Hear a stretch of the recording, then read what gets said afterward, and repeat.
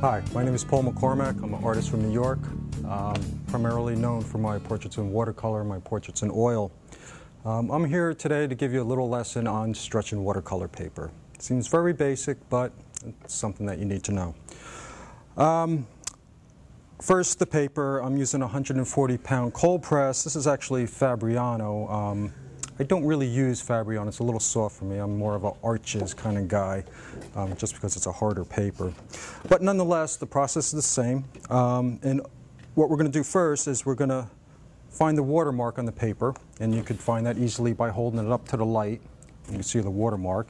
This way you could tell the front from the back. If the name of the paper is legible, you know you have the front. So what I'm going to do is I'm going to put a pencil mark on the back, and we're going to soak this paper for about 5 minutes. But before I put it in the water, I just want to talk about the substrate that we are stretching our paper on. This is a piece of homo soap. It's a building supply. It's kind of like a very thick pressed cardboard type of material. It's very lightweight, lighter than plywood. I used to use plywood all the time, but half-inch plywood, especially larger, it could be pretty heavy, especially if you're carting around to workshops and whatnot.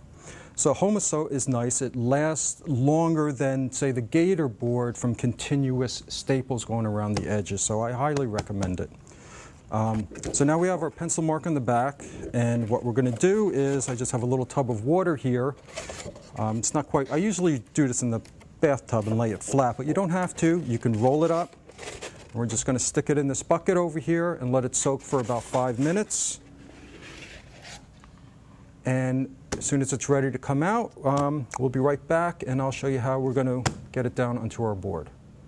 Okay, well, our paper has been soaking for about 5 minutes now. You don't want to let it soak any longer than that, really. It'll pull too much size in from the paper.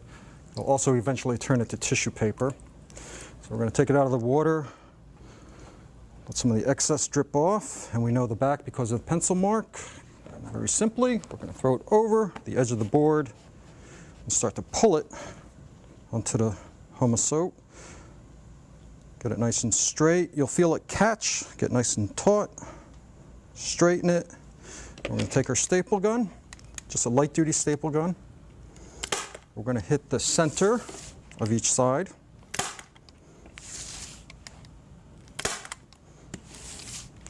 Then from there we hit the corners.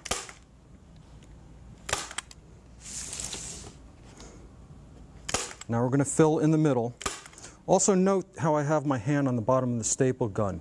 This will allow, as a guide, and get your staples all nice and even. You want your staples at least a ½ inch in, about 1 inch apart. If you go too close to the edge of the paper, when the paper dries and contracts, that paper will just literally rip right off the board. Now we're going to fill in between.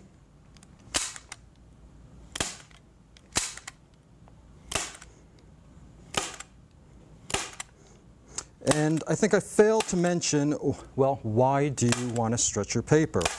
Well, if you're working on a 140-pound cold press, or any pound lower than that, you're going to need to stretch it, otherwise your paper will buckle and get waves.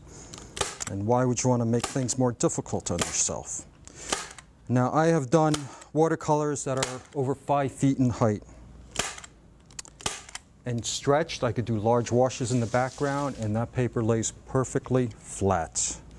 So we're just going to put in the rest of the staples. And then you let this dry, and you'll be set to paint.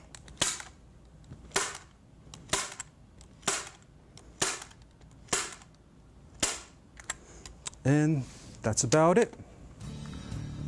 So I hope you enjoyed that little lesson. Be sure to check out some of my other demos, and if you'd like to see some of my work, be sure to visit my website at www.mccormackstudios.com. Hope to see you at one of my workshops. See you soon.